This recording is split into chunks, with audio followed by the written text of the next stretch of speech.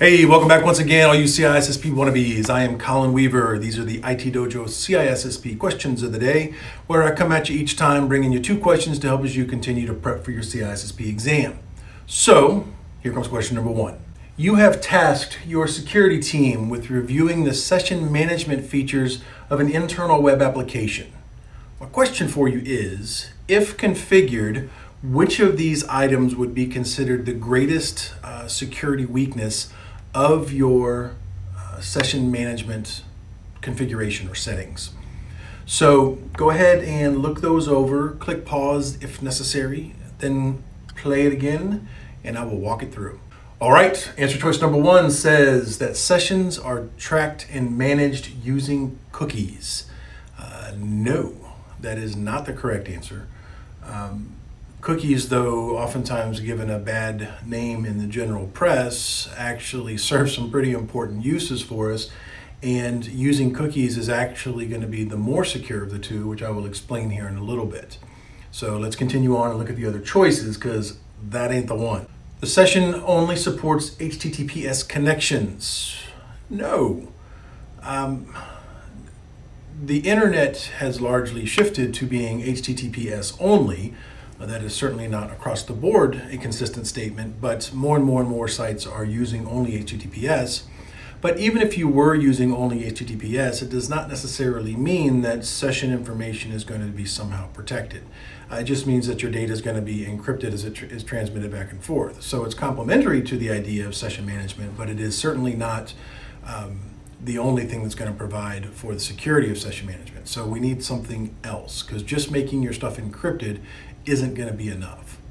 All right, choice number 3 says that the server does not run a client-side firewall. What does that have to do with session management? The client-side firewall, on the most basic sense, is simply going to control to which ports and protocols somebody can connect, or which can go out from this device. So even though that is certainly a worthy topic of discussion from a security perspective, it doesn't have anything to do with session management. So don't pick that answer either. That leaves us with the last choice. Sessions are managed using URL rewrites. That is the correct answer. URL rewrites are when session information are included in the URL that the user is using rather than being used or rather than being tracked in cookies.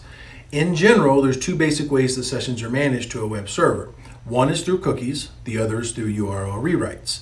URL rewrites are considered to be significantly less secure and in general should be avoided. The reason for that is that the session information being in the URL is very vulnerable to exposure. What if, for instance, you were logged into a website, into this web application, and the session information was transmitted in your URL, and then you copy that URL and text it or email it to somebody to say, hey, check this out. Not realizing that your session information is in the actual URL, so when that person clicks on the link, they're going into your session, which could absolutely compromise the confidentiality of information that you didn't really think they were going to have access to. You just thought you were sending them a link to a web page. It could also, as another example, end up in, say, a log file. So if there's a record of the links that are being clicked on or the pages that you're visiting and that information is stored in logs somewhere, then that exposes your session information there where it could potentially be abused as well. So it's actually better for that information to be stored in a cookie because it's much less susceptible to compromise when stored as a cookie. So using URL rewrites is generally considered a party foul when it comes to session management related security. All right, let's move on. Question number 2. A server admin has reported a large number and a persistent number of half-open TCP connections coming from a variety of different internet IP addresses. My question for you is, which of these items or which of these answer choices is the best way for you to address the issue? Give those a look, think it over. When you think you got the right answer, click play and we can talk it through. All right, your first answer choice says that you should reconfigure the app to transmit slower connections via UDP. That statement really doesn't make a whole lot of sense.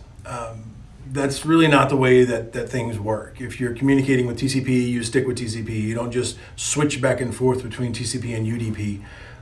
So no, let's not do that. Choice number 2 says that you should increase the amount of RAM on the web server. Now, I'm unaware of a circumstance where a server suffered from having too much RAM, but in this particular scenario, just throwing more RAM into the machine is not going to fix your problem.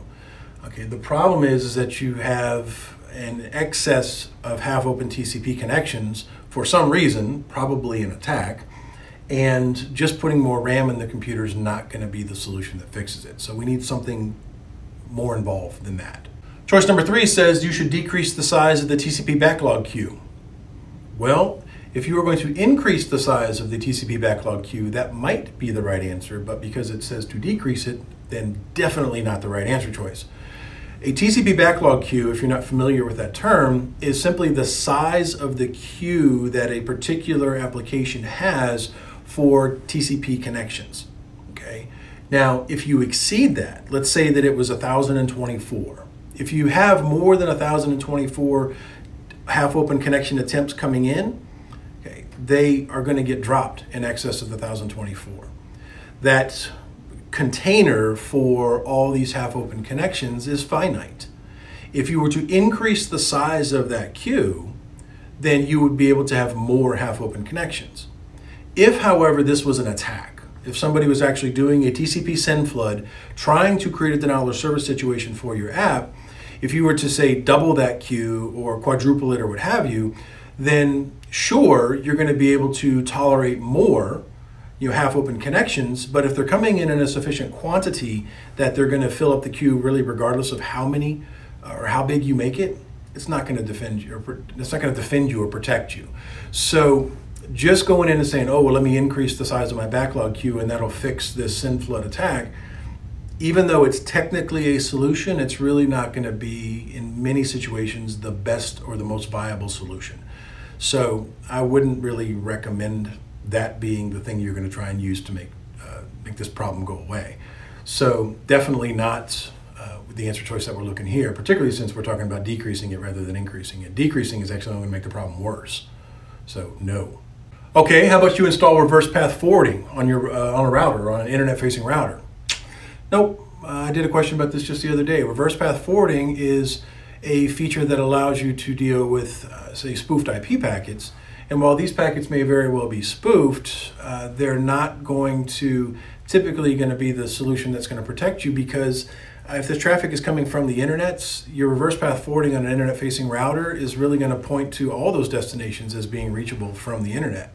Unless you're a larger enterprise that's multi-homed and have multiple different exit points out to the internet, which is more technical than we will even want to begin to talk about from a CISSP perspective, you don't need to consider this as a solution, because it's not going to protect you against this particular type of problem. That leaves us with the last choice, which is for you to go in and enable SYN flood protection on an upstream firewall. This is the best answer choice that's here. Now, if you put SYN flood protections in on an upstream firewall, what is effectively going to happen is the firewall is going to track how many TCP SYN requests have been sent to a particular server that's under that firewall's protection. If it exceeds a particular threshold without those connections actually being established, then the firewall is going to simply stop forwarding more TCP SYN requests into the firewall. The benefit of this is that it's going to protect the web app or the server from the SYN flood, but what if legitimate connections were also in excess of the whatever the SYN flood threshold is? Let's say it's 500 or something like that.